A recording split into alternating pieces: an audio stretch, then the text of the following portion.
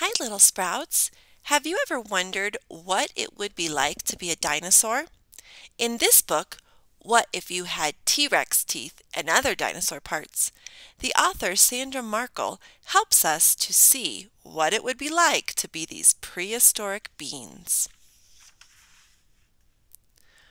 What if one day when you woke up, you felt a little bit strange?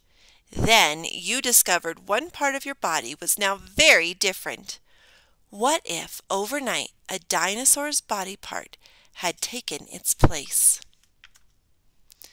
Tyrannosaurus rex was a meat-eating dinosaur with a mouthful of around 60 7-inch long teeth. Its teeth were thick and slightly curved. Plus, each tooth had sharp, jagged edges like a steak knife. When a T-Rex closed its jaws, its upper and lower teeth locked like fingers lacing together. Scientists also believe this dino's jaw muscles slammed its mouth shut with bone-busting force. That's probably why scientists have found bones from other dinosaurs with T-Rex bite marks. If you had Tyrannosaurus rex teeth, you'd never need a knife to cut up your food. A Velociraptor's sickle-tipped toes. That's this sharp one right here. The second toe on each hind foot were just what this meat-eating dinosaur needed to grab dinner. A velociraptor was rather small, probably only 6 or 7 feet long from its nose to the tip of its tail. Its skeleton shows it ran like a bird on short hind legs with big feet, holding its sharp toes off the ground. Scientists think this dino sneaked close to its prey, leaped, and put those sickle-tipped toes to work. Then dinner was served. If you had Velociraptor's sickle-tipped toes, you could open presents in a flash with your feet. Stegosaurus. A Stegosaurus was a giant plant eater with a built-in defense, a spiked tail. Each side of its tail tip had a pair of nearly 2-foot-long spikes. Because a Stegosaurus's tail was made up of around 45 to 49 different tailbones, scientists think it could easily swing its tail side to side and maybe even up and down. Wham! A spiked tail slap was sure to back off an enemy. If you had a Stegosaurus spiked tail, you'd always be ready to toast marshmallows by the campfire. See this? He's using his tail to roast those marshmallows. Parasaurophys. It had an amazing long crest on top of its head. Some crests were as long as 5 feet. X-rays and CT scans of fossil skulls have shown scientists this crest was full of the dinosaur's breathing tubes. These tubes stretched to the end of the crest and back again before going down its throat. Scientists tried blowing air through the model crest to figure out what this dinosaur might have sounded like. They learned that the length of the crest affected the sound it made, giving each Parasaurophys its own voice. If you had a head crest like this, you could be the lead of the school marching band because your voice would be so loud. Ankylosaurus was a tank of a dinosaur with a full coat of body armor. That armor was made up of rows of bone plates within its skin. Scientists have discovered many similar kinds of dinosaurs, which they have grouped together as Ankylosaurus. Some of these dinos had flat bone plates for their armor. Others had plates with spines or spikes. At least one kind of ankylosaur even had armor eyelids, but all of them topped off their protective armor with a bony, helmet-like skull. If you had an Ankylosaurus's body armor, you'd be your hockey team's MVP. See See that? You could slam into things playing hockey or football and it wouldn't hurt because your body would be covered by armor. Brachiosaurus was a plant eater with a long neck, perfect for munching treetops.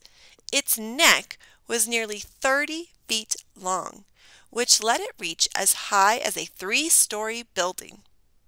This dino's 13 huge neck bones were full of holes so that its long neck was light enough to lift. Since its teeth weren't very good for chewing, its gut had to do all the digesting once it swallowed. And what a long swallow it had! If you had a Brachiosaurus's neck, you could easily see over everyone's head at the movies.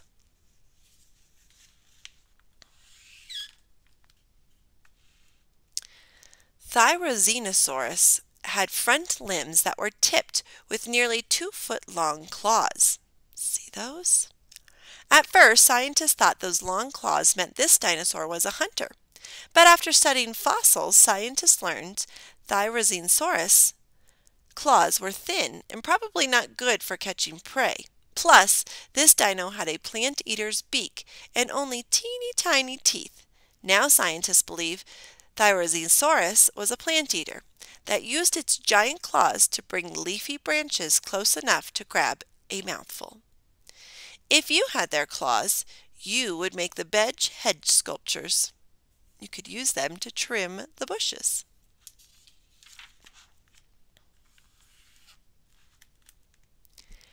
Edmontosaurus's shovel-shaped jaws made its mouth perfect for scooping up shrubby plants. As its jaw muscles pulled its mouth closed, the hard beak at the front snipped off each bite. Next, muscles moved the dinosaur's big jaws to crush its food between bunches of small teeth, almost 700 total. Packed so close together they acted like giant molars. Scientists believe this dinosaur wasn't picky and ate whatever it could scoop up: leaves, berries, seeds, and even little shellfish.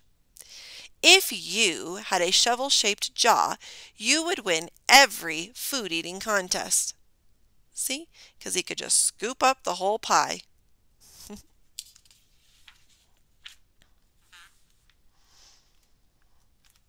Triceratops' giant skull was armed with 3 horns. An adult's nose horn was about 1 foot long, but the 2 brow horns, one above each eye, poked out about 3 feet. Behind these horns, its head and neck were shielded with a helmet-like frill. Scientists think being armed and armored let this dino put up a good fight if a meat eater attacked. But scratches found on Triceratops' horns may also mean these dinosaurs clashed horns in battles for mates. If you had Triceratops' horns, you could carry all the groceries in one trip. There's its 3 horns. 1, 2, 3. And they're very strong. Dilophosaurus was an 8-foot-tall dino with long hind legs. Scientists studying its skeleton have found lots of places where big muscles attached to its hind legs. This is proof this dinosaur was fast.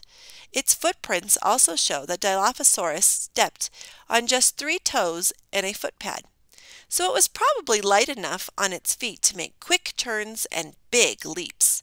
Since it had sharp meat-eater teeth, Dilophosaurus probably chased down fast food. If you had Dilophosaurus's hind legs, you would be a star dancer, because you could leap and twirl and be very fast on your toes.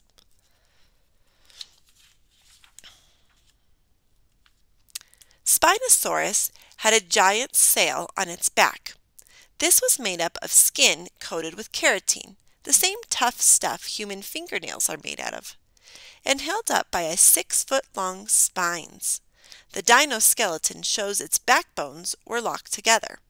Scientists believe that kept its sail upright and always fully spread open. All the better to show off. The giant sail was sure to catch a future mate's eye, And it maybe made Spinosaurus look too big for other dinosaurs to attack. If you had the spine sail, you'd be a champion windsurfer. Dinosaur parts could be cool for a while, but you don't need a 30-foot long neck to reach your food, or a super strong bite to eat it. Your voice sounds just fine without a long head crest to fine-tune it. And you don't need a giant sail to be noticed. But if you could keep any dinosaur part for more than a day, what kind would be right for you? What do you think, little sprouts? Which dinosaur body part would you like to have? Luckily, you don't have to choose. You aren't living long enough in the age of dinosaurs. You're living now. All of your parts are people parts. They are exactly what you need to be the one and only you.